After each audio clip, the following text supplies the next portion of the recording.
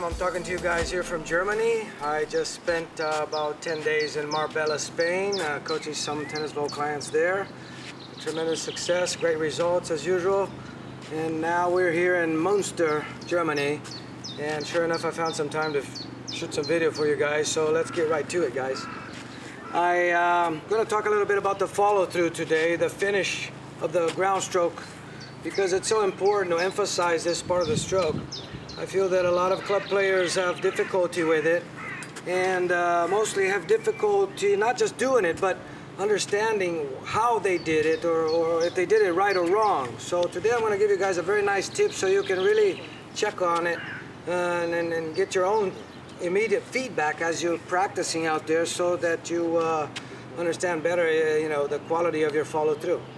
So here's my suggestion to you guys. When you finish your stroke, whether you're hitting a forehand, a one-handed forehand, or a one-handed backhand, or a two-handed backhand, if you're a lefty out there, remember, don't forget, you guys, the forehand over here, or the one-handed backhand here, or the two-handed backhand. It's really important to finish the stroke well. And to make sure that you do that, one great way to practice is by freezing the stroke for a split second on the end, so that you can first of all check if you did it, and also check how you did it. So I see a lot of club players out there that when they're swinging and the stroke finishes, it barely gets to the end and they kick it back already, like if you had like something like a spring-loaded swing. It kind of looks like this. I'll demonstrate a little bit for you guys. See this person that tries to hit the forehand and they go like this, The stroke is over and it comes back right away. So they can't really grasp how did that follow through finish. On a two-handed backhand too, we see the same thing. You go like this and boom, racket barely gets to the end here and it comes back already. So this type of player is not really sure if he went to here, or if he went to here, or if he went to here, or if he went all the way here. A one-handed backhand, the same thing. See some players out there that will hit the ball and already bring the racket back. You might notice some of the pro players that really have smooth strokes, they have the tendency to have a little split-second freeze on the stroke right on the end. It gives an emphasis to that follow-through.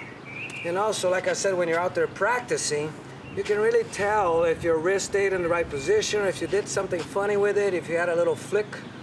Whatever you did, the end of the stroke will tattletale and tell you, okay? So here's my suggestion. When you're out there practicing, just have a little split-second freeze on the end of your stroke, and you'll see how it really helps you with the quality of your follow-through. Let's say if you're hitting a forehand, for example, rather you're hitting with the classic, over-the-head follow-through, or with a modern across-the-body follow-through. I'll demonstrate both. You'll see that a little bit of a hold on the end does wonders for you. So it looks like this, guys. Let's do like a closed stance, classic follow-through. And when I finish the stroke, I stop for a split second and then I come back, which is different than doing it like this. Why do the players bring the racket right down so fast, Coach? I've asked that before. It's almost a frequently asked question even.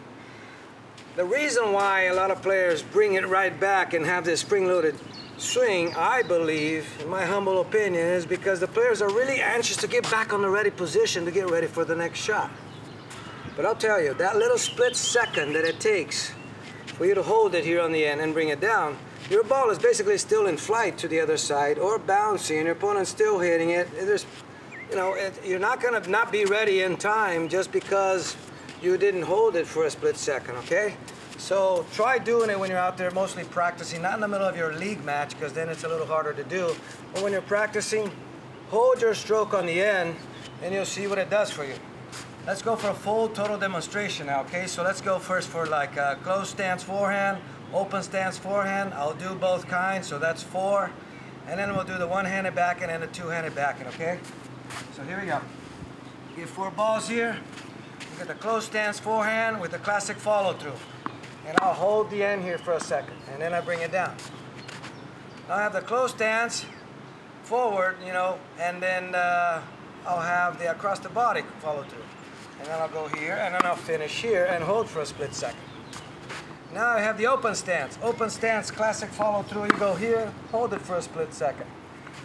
Across the body, here, hold it for a split second. Hit the ball and freeze for a split second when you finish, and check it out. Even you can see how it looks, if you did it completely or not. Let's do two-handed backhand now. So, got my 4 balls here, ready to demonstrate. Close stance, stepping in as I hit it, shorter ball. I'm gonna slow down, I'm gonna stop and freeze my stroke on the end. Ready, guys? Here we go, and I go, boom, and I freeze, and then go back. Let's say open stance, two-handed backhand now. I turn, freeze, stop. And now one-handed backhand, pop, freeze, and then go back. Oh, I noticed when I froze here that I was like this. I didn't quite do this, so I didn't brush the ball and use the wrist correctly when I hit it. Oh, thanks to stopping here, I could see that. So now I'm gonna do it again and do it better. So now I go, see, now I use my wrist. So once again, when you stop on the end, you can really tell what you did. Okay, guys, that's the tip. Freeze your stroke for a little bit right when you finish, and you will be able to see much better what you did.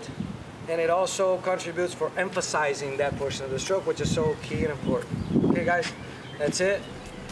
Wrapping it up here from Münster, Germany, and I'll see you guys again soon. Take care.